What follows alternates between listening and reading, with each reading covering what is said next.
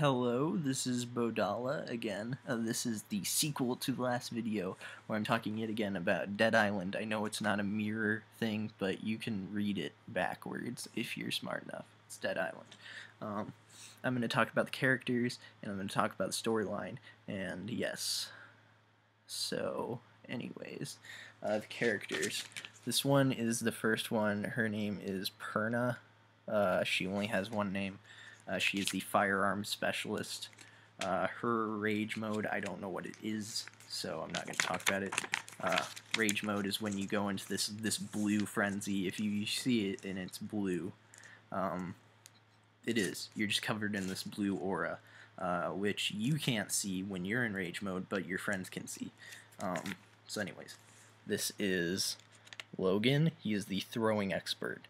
He is really cool. His rage mode is throwing knives like a deck of cards, like a freaking blackjack dealer. He's just like ting ting ting ting ting ting ting ting ting ting ting ting ting ting, and it is amazing. And I was Logan when I played it, so that's true account. This is Sam B, cause Sam B need to be the star of this game. Sam B got a zombie army, and you can't harm me. Who do your voodoo, bitch? It's a song he sings. And so he's called, apparently, he's called the Tank.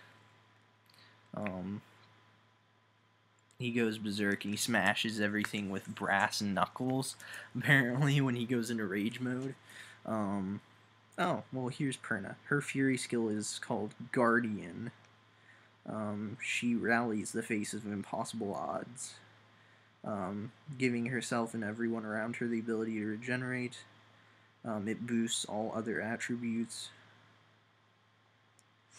And it allows her to use her sidearm even though she doesn't have any gun or ammo. It just, like, materializes, apparently. So, yeah, that's cool.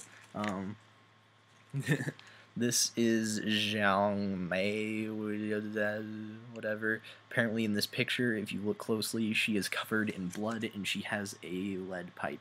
I don't know why. Yeah. I don't know why. She's just, like, drenched in blood. Everyone else kind of just posing. Like, Logan's like, eh. Sam B's just like, yeah. And Perna is, like, looking into the distance all dramatically. She's like, someone get this coagulated blood off me. So, yeah. She is the sword specialist. Sam B was the blunt object specialist, by the way. She is called, apparently, the assassin. She goes into this crazy rage where she calls on her martial arts training, and she runs ridiculously fast when she is in rage, and when she is, you know, normally there, because she's in heels, and that makes sense. Like, yeah, I'll just run really fast even though I'm in heels. Like, that would just kill you, and you can hear them just, like, clomping around. And it's ridiculous how easily she runs in heels. But when she curb stomps people, and yes, you can curb stomp people, it is brutal because she has heels. So that's the Asian lady, which that's what we call her, because we don't like to say Jiang Mei, yeah, it's just really weird. Sam B don't like pronouncing ethnic names. Yeah, Sam B is a lot more fun to imitate. Anyways, so yeah, those are the characters, and they each have their own specific skill set. You'll learn to love the game depending on the character that you are. It's really cool. Logan's really good. I heard all of them are really good. So yeah, it's fun. You'll learn that the katana and the machete are some of the best weapons in the game, unless you're Sam B, in which case the sledgehammer is by far the best. But it depends. Your weapons get outdated really quickly, and blah blah blah.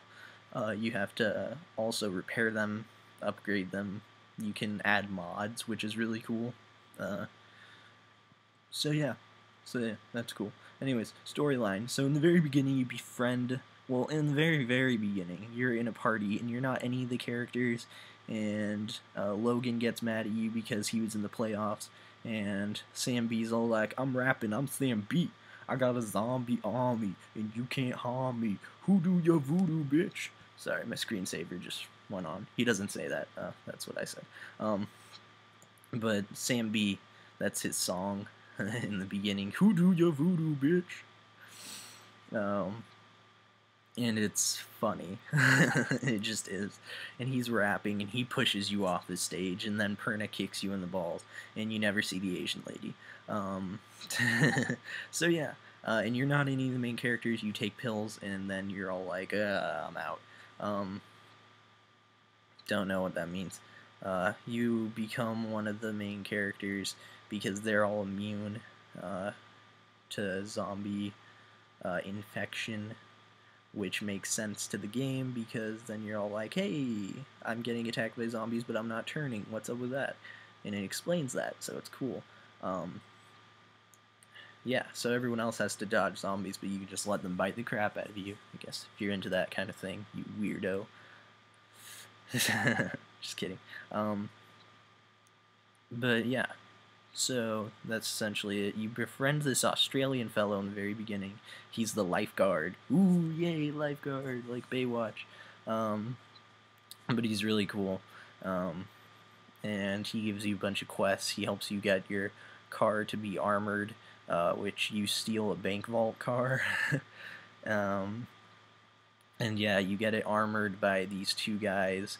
I forget, Earl and Jin, and they become your friends. Earl is this like guy who's turning into a zombie. Jin eventually has to kill him.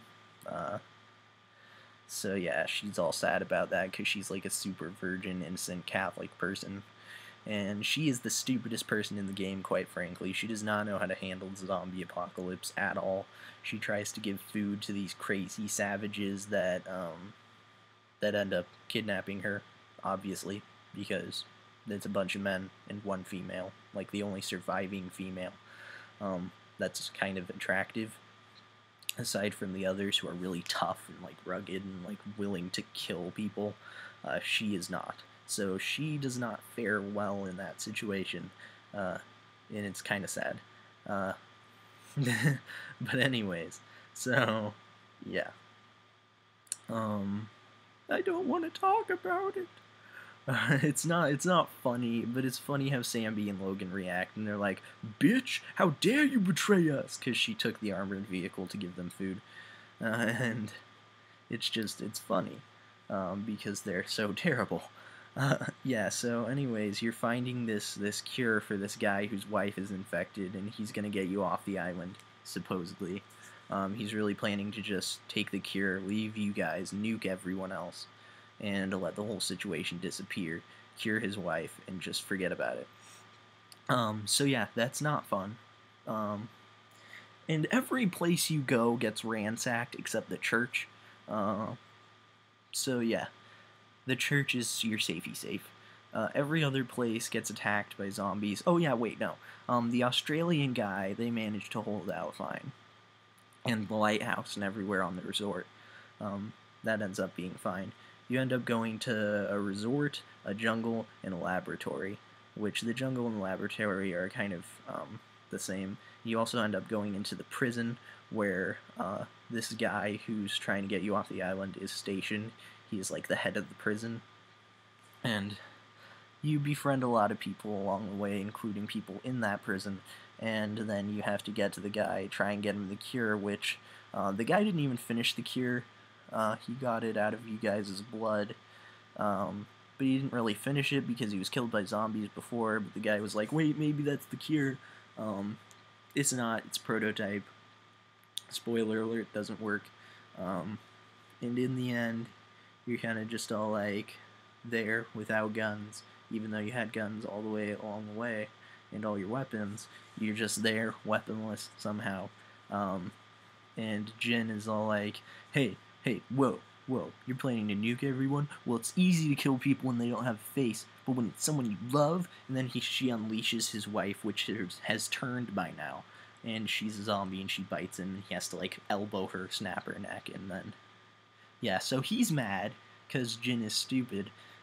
Yeah, let's take this guy whose only reason here was to cure his wife, and let's make him kill his wife. That sounds like the smartest idea ever. Like, it was cool and moral and kind of noble, but yeah, it was stupid. It gets her shot, she dies. So yeah, sorry, screensaver again. Anyways, so yeah, that's essentially that.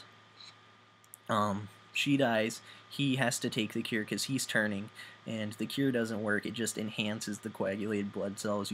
He becomes a zombie, and now all of a sudden you have your guns again, which you could have just shot him when he said he was planning on nuking them in the first place. Taken the helicopter out of there, told people, tried to get an actual cure produced, and see if that one worked. That would have been the smart thing to do, but apparently you don't have guns then. But then you have your guns immediately after. Then you have to kill him, and he's this crazy zombie.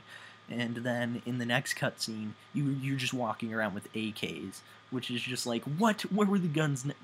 We have them now, really? Sam, you don't understand the storyline of this. Why did I have a gun? Why don't I have a gun before, and now I have a gun out of nowhere? I have my gat now. What the hell's up with this? Sam B don't understand.